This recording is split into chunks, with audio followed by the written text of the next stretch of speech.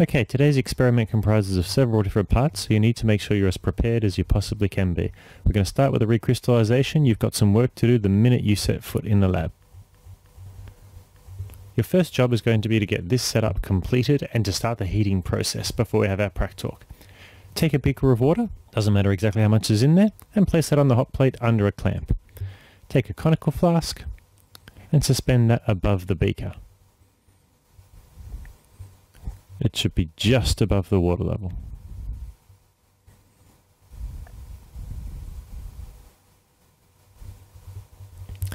Take a sawn-off funnel and place that in the top. Collect a match and break off the tip of the match head. You don't want that falling into where your crystals will be later. It can discolor them. Then take the match and bend it. Don't break it. So just a gentle bend like so. And then place that under the funnel, between the funnel and the flask. This allows air to get in and out. Take your impure sample for recrystallization and put it into another clean conical flask. And then, using a measuring cylinder, add approximately 40 ml of distilled water. This will be the solvent used to dissolve your crystals. Place that on your hot plate. Finally, collect a beaker, add some extra solvent that you'll heat up, and pop that on the hot plate as well.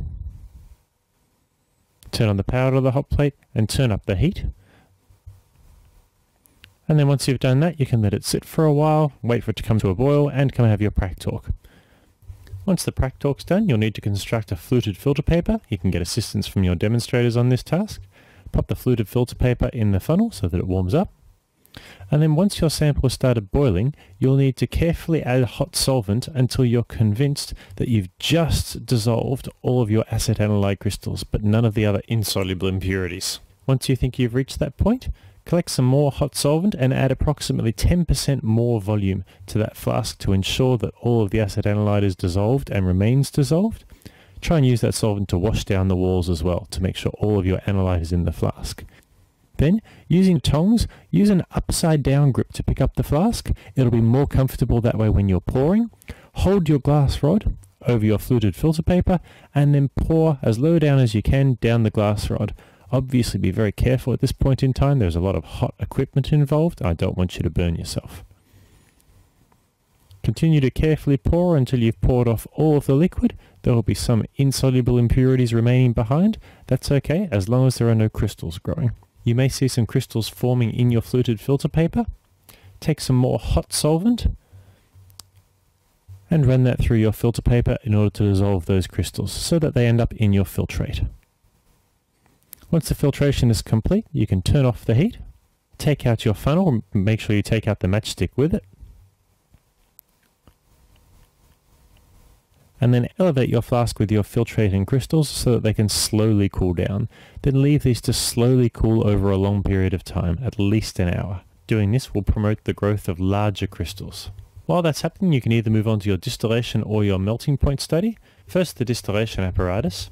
When you're putting this equipment together, make sure that the joints all fit snugly and you can use Vaseline to help seal them if need be. Start by clamping the condenser into place at approximately the right position. You can adjust this later on, so don't be too fussy.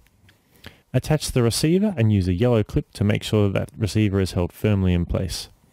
On the other end, attach your still head and again use a yellow clip to ensure that it is securely attached. Collect your round bottom flask and pour in the 30 ml of your sample that you'll be distilling.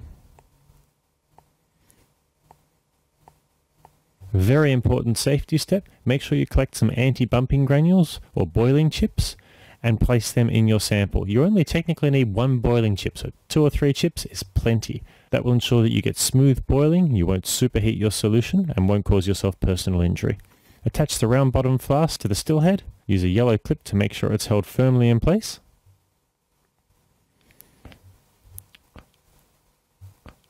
Pop a sample collection vial under the receiver and then adjust the height of your entire apparatus such that the tip of the receiver is just below the height of your sample flask. Once that's all in place, you can bring over your heating mantle and use an adjustable platform to adjust the height so that it snugly fits around the round bottom flask. Get your thermometer and place it through the still head. You want the tip of the thermometer to be just below the height of the sidearm, ever so slightly lower, like so. Now for the plumbing, to ensure that your condenser stays cool, first of all, connect one piece of tubing to the tap and then connect the other end of that to the bottom end of the condenser. You want the water to go into the bottom of the condenser and then fill upwards. Then collect your second piece of hosing, attach one end to the top of the condenser, and then channel the other one back into the sink so that it runs back down the drain. That is your distillation setup. It should be good to go. Don't turn on the power or water until you've checked over this setup with one of your demonstrators. Once they've given you a safety okay, you're then okay to proceed with the experiment. Adjust the heating to about 5 or 5.5. It's appropriate for this experiment. Make sure a waste beaker is in place to collect sample until you get about 1 drop a second. Then you can swap in your collection vial and collect a few mils of your sample. Once you've got a few mils of your sample, the amount in this video is more than enough, you can then swap it out for your waste beaker and turn off the heating.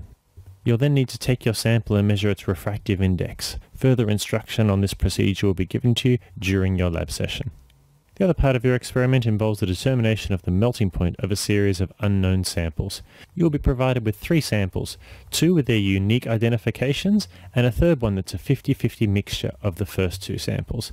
Your job is to determine the identity of these samples and whether the 2 individual unknowns are the same material or 2 different chemicals. To use the melting point apparatus, follow the instructions provided. To collect a sample, simply remove the cap from your sample, take a capillary tube and invert it upside down.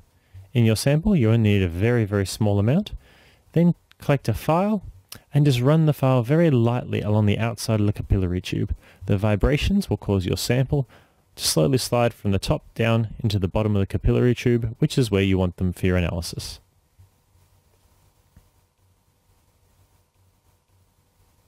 You can then load your sample into the side of the melting point apparatus and proceed to follow the instructions to measure the melting point. You have the capability to measure the melting point of 2 samples at once, so I suggest you take advantage of this.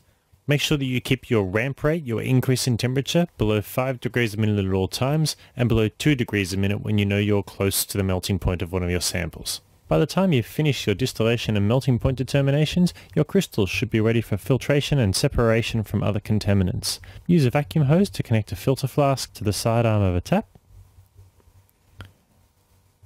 Then use some foam insulation and a small Hirsch funnel with a small filter paper and load that in place.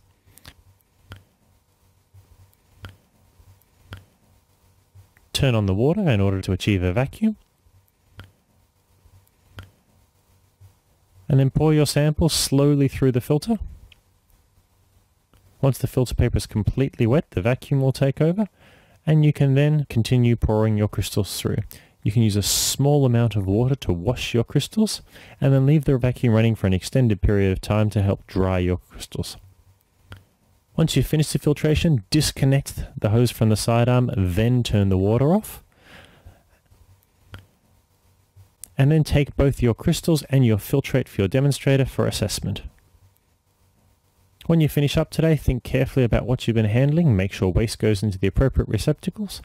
And a final reminder, make sure you come ready and understanding all of the key concepts today, as you'll be required to write up the experiment before you leave the laboratory. If you've done some pre-preparation and thought about your write-up and calculations before you arrive, you'll be in a much better place. Hope it goes well. I'll see you soon.